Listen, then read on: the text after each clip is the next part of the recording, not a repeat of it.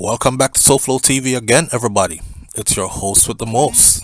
This one we have to talk about for real.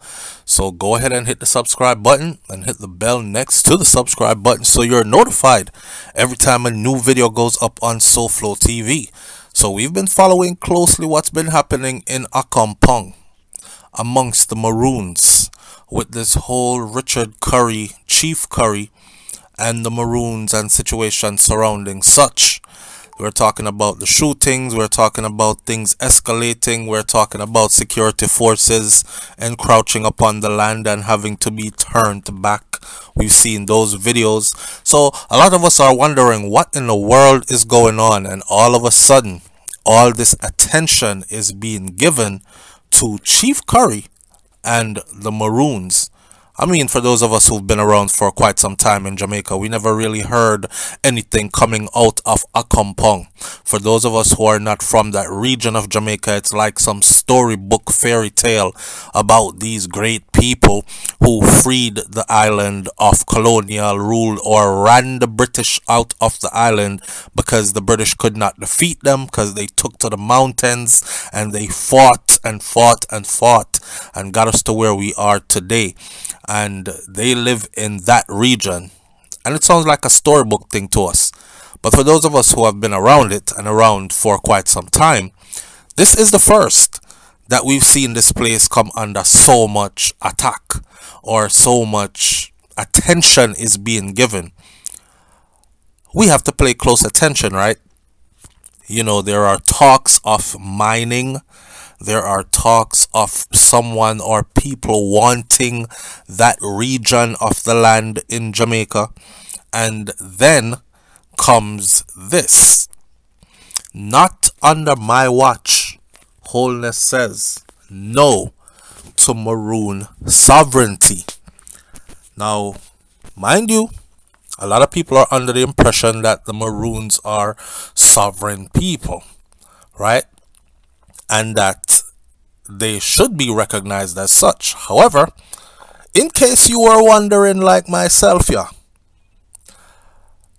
Prime Minister Andrew Holness has made it clear, abundantly clear, that the question of sovereignty for Maroons in Jamaica will not be countenanced under his watch. In other words, not even bother think about it, because them not get no sovereignty. They're not getting any sovereignty, and ain't no such thing on his watch. The question as to whether Maroons should be granted statehood has been raised since 1738, when the Maroons and the British colonists signed a peace treaty that ended the Maroon Wars. They were then given the lands on which they would be allowed to settle in perpetuity. That and the fact that they were allowed some amount of autonomy over time for some Maroons meant that they should also be granted sovereignty. There has been increasing talks in this regard since the controversial Richard Curry was elected chief of the Accompong Maroons. Now, I must stop for a second and say this. Controversial Chief Curry. What about Chief Curry has been so controversial? I mean, what has he done that has been so controversial? Look into that first and label them or list them in the comment section below, and then let's talk about them. But the standing question is, what about Chief Curry has made him controversial? What actions has he taken since he became the chief of the Maroons that are actions we can say is controversial? Talk up. And the reason why I'm asking this is because I'm noticing a trend. I'm noticing a trend whenever they're reporting about him. It's always a certain type of language that is used. Let's move on. But that notion was not shut down. That notion was shut down by Holness on Sunday as he responded to a question from a journalist at a Jamaica House media briefing, where he declared the violence-plagued parade gardens in central Kingston as the latest zones of special operation. because you know, gunshot flying in Jamaica like storm, breeze, and everybody a pick up gunshot. Right? So a new zone of special operations for another volatile area. And yes, Andrew came out recently, the Right Honorable Andrew Holness recently came out and expressed how distressed he was that he was losing sleep and shedding some tears over the murder situation in Jamaica. Anyhow, it was in this same meeting the Prime Minister was asked whether the government had sought legal advice before discontinuing talks with so-called sovereign Maroons, and whether his administration should therefore not be derelict in refusing to finance projects in any such territories. Alright. In his response, a visibly agitated Holness, as if, stop asking me foolishness. He says that your question is based on a very dangerous premise. Listen to this. Continuing, he said, Jamaica is a unitary sovereign state. There is no other sovereign authority in Jamaica other than the government of Jamaica. I want that to be absolutely clear. None is what he said. Alright, so for those of us who were thinking all along that yes, the Maroons govern themselves and they have their own court and their own rules and laws up there and all that, nope, that was all hearsay. It's not factual. That's not what it is. They don't have their own court system. And I say this because there are some people out there who do believe that the Maroons are a separate land unto itself, a separate government unto itself, right? And they do what they do, and the government of Jamaica don't mess with them. For instance, like if something happens, they would take a Maroon who is caught outside of Maroon territory doing crime or something. They would take him to Accompong, to the headquarters, and turn him over to governing bodies there that would deal with him. I was under the impression that that's how things went for a long time, right? And many other people were as well. And I'm here to tell you that if ever you have doubted or thought that, that doubt should be put to rest. Okay? The Prime Minister, when asked if the government sought legal advice before discontinuing talks with the so-called sovereign Maroons, and whether his administration would therefore not be derelict in refusing to finance projects in any such territories, in other words, give them any kind of assistance or do any business with them, he is totally against it. In his response, visibly agitated, he said, your question is based on a very dangerous premise, is what he told the journalist that asked him this question. Now, ask me no foolishness, basically, the language. Continuing, he said that Jamaica is a sovereign state, is a unitary sovereign state, and there is no other sovereign authority in Jamaica other than the government of Jamaica. I want that to be absolutely clear. None, he said.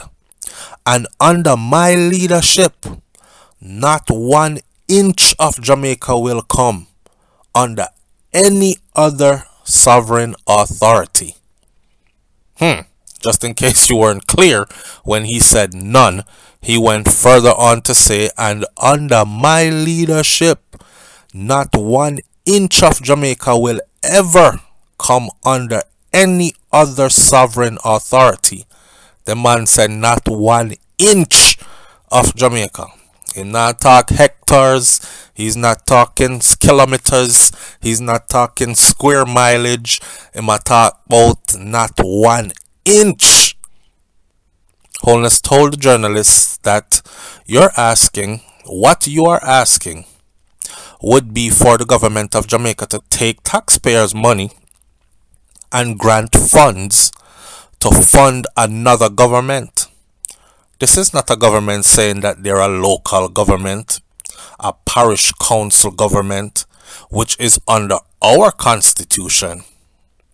And he made more for Andre Wright, an editor at the Gleaner Company, who posted the question: are you crazy?